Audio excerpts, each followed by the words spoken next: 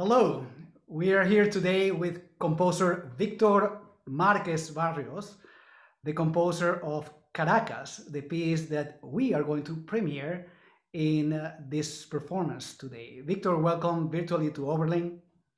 Thank you very much. It's my pleasure to be here. I would like to start by asking you about the origins and the inspiration for Caracas. Yeah, I think in thinking about this, I was realizing that one skill that composers inevitably develop is patience.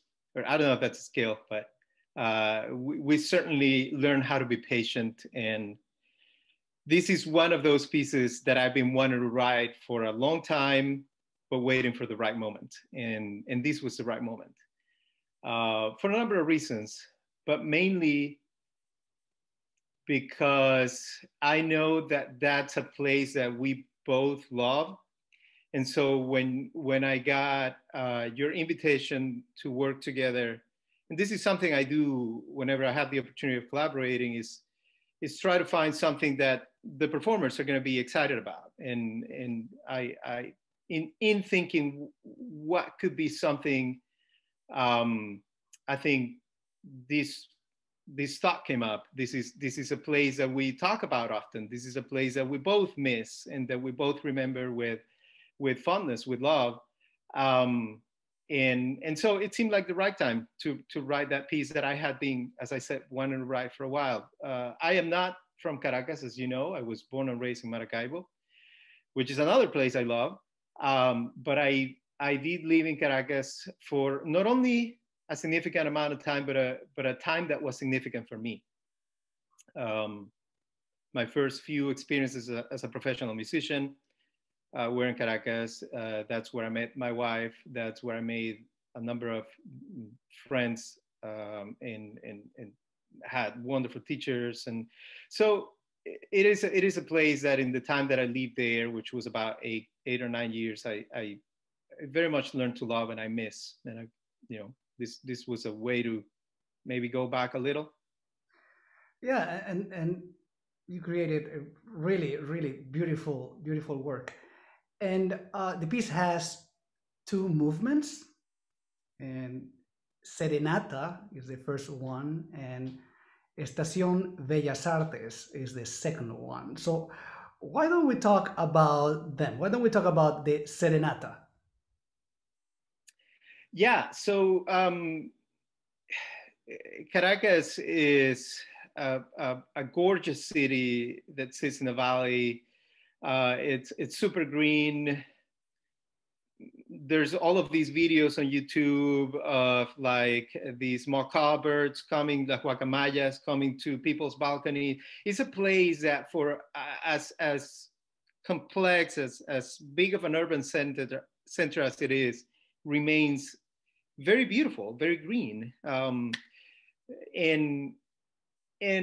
that mountain has been the inspiration of many poets and painters and artists. And so it's a very romantic city when it wants to be, when at the right time of day or the right moment. And that property, that ability to be romantic is something that many poets, again, have written about. There's lots of music and songs written about this. And I wanted to be one more. I wanted to do my own song to Caracas or song to that side of the city. And so that I want to do something lyrical. Yeah.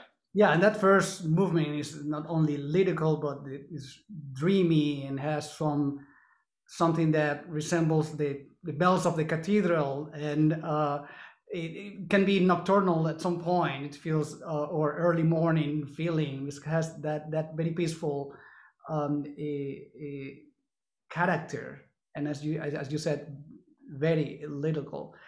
And then we enter into the other aspect of the city when we talk when you write about Estación Bellas Artes, which is the fine arts station of the subway, which is in the cultural district of the city where many institutions are centered. We have a couple museums, we have the a theater complex, and we have the biggest cultural complex in the country, where the opera, the ballet, and many concerts. So a lot of things happen in that area, and there's a subway station and a lot of traffic and a lot of people going through, and it's the hub of some of the most interesting people in the city, where pretty much is the artist district. So you try to capture that in your second movement, but you do that by using mainly a rhythm that is very characteristic of Venezuelan music, particularly of Caracas. Can you tell us about that? Yeah. So Estación Bellas Artes, as you say, the subway station brings a lot of memories. My first experiences in that place where, as a visitor, I was still living in my hometown of Maracaibo and traveling to Caracas to go to the guitar festival or things that were happening there. And of course, I was not driving in town, I was taking subway and getting out in this station that could be scary because it is very busy and not always pretty. But then you enter these cultural complexes, amazing, and have these great artistic experiences, and then you go back to the buses and the busyness and all of that. But then, as a professional musician, I went there a lot to work too, and as you know, I part of my work as a professional musician in Caracas was in the context of these. I had an ensemble named Encayapa, which was part of a movement that was trying to fuse, creating all sorts of interesting experiments between traditional music, folk music, and elements of urban music and jazz and classical and all of that. And I very much enjoyed being part of that. And being part of that, I was able to explore, to get to know better some of our folk music, some of our traditional rhythms, like that merengue caraqueño that you're talking about, which is very characteristic, is in 5/8, and it's something that has been the subject of a lot of fusion and interpretation is not the word, experimentation is a word. And it brought me back there. It also has a property that seems to bring together that tradition, but also that busyness, that noisy quality of the city. So yeah, and yeah. the 5/8 of the merengue is of course fascinating, because we always believe that in order for people to be able to dance to a rhythm, that rhythm has to be regular. And this is not a regular rhythm, but we still dance to it, and we enjoy it a lot. And let me tell you, what you did with it was very challenging for the group. But the amazing thing is that from day one, the group embraced the challenge with great enthusiasm, because there's the gratification of feeling that when everything falls together, the piece has that ability of making you dance.